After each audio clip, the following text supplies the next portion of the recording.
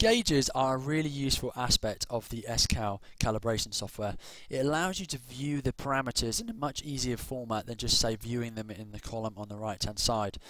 It allows you to also customize these, set alarm on them, resize them and make them now able to have multiple parameters inside of say a trace, which is really useful for going back over data without having to go and use the data analysis SView. So first of all, let's have a look at the different types of gauges that are available to the users on the default format. So what you've got, when you go to gauge and then add, and I'm just going to choose any parameter at the moment, air charge temp, you can see that you've got 6 different display types: text, bar, thermometer, half moon, trace and LED. And these are actually shown at the bottom here. So text, then you've got your bar, you've got your thermometer, you've got the half moon effect, you've got the trace and the LED. All of these are useful for different application, like parameters, so to speak. So, for example, you might want to view your temperature based in a thermometer based scenario, so it's easier to see straight away on the eye. Down, okay, that's a thermometer, I know that's temperature related.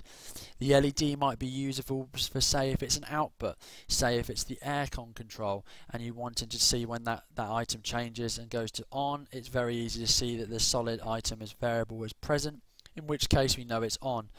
Other items like traces might be useful for when you're viewing something like RPM, because you can see the pattern in which it is displayed over a time. So each one of those can be made and set up to suit. Now what you can also do, you can change the units. So every person around the world uses different units that they're used to. In England, for example, most people use Celsius, but in America they use Fahrenheit. So again, you can right click on those and then click on change units to suit. The same would be present for, like, say, the voltage. You can go to change units on that and it will allow you to choose millivolts and volts. Because the gauge knows the parameters which is loaded in there, it will know the different types of units which can be used and display them available to you. Now, other things you can do, if you simply just want to view some of the items on the right hand side quickly, you can also just double click on those. So just double click on, like, say, ECT. It will bring up a text gauge of that, and then I can easily then change this type to a thermometer and put it as a normal size, say, and then I've got that variable there.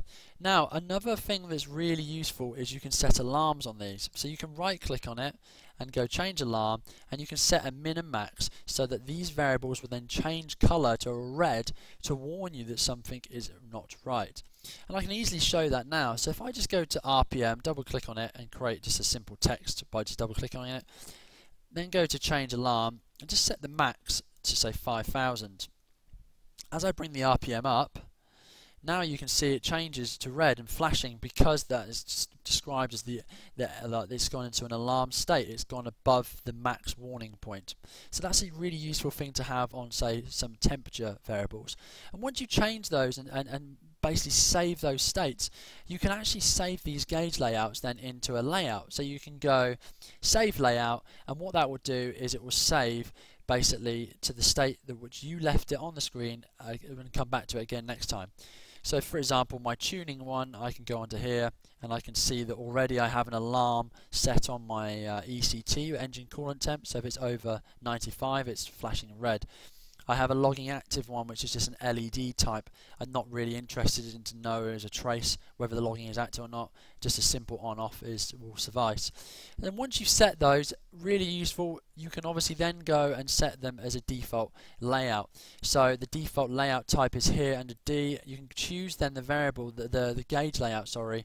When you connect to the ECU, instantly those gauges will be displayed. Now the default software does come with some of these already preset.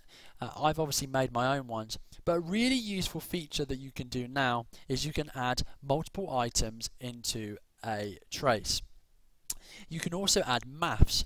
So if you've got, say for example, you wanting to add, say, 20C onto all of your air charge temp, for example, you could add a new math and then create this as saying, let's just say ACT plus 20.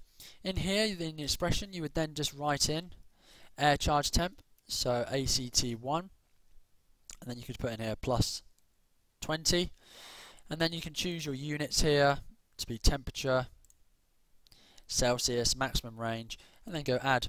And then what it's done is instantly it's created a math gauge which is basically taken my ACT and plus 20 to it. And there's lots of cool things you can do with that. Under the math you can actually see all the different types of functions you can do, and if you actually highlight over them it actually describes what each one of those are. So they're really useful to be able to create some really nice custom gauge setups. Now let's go to something that a lot of people have wanted for a long time, and that is the ability to have a trace at the bottom which allows you to add multiple parameters. So if we go to gauge, and this time actually just remove them all just by going to gauge X, remove all.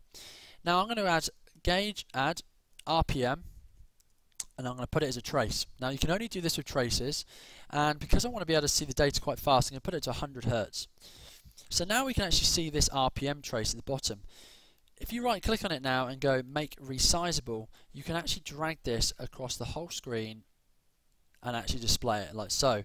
So when the RPM is changing now, you can actually see the state of the previous data.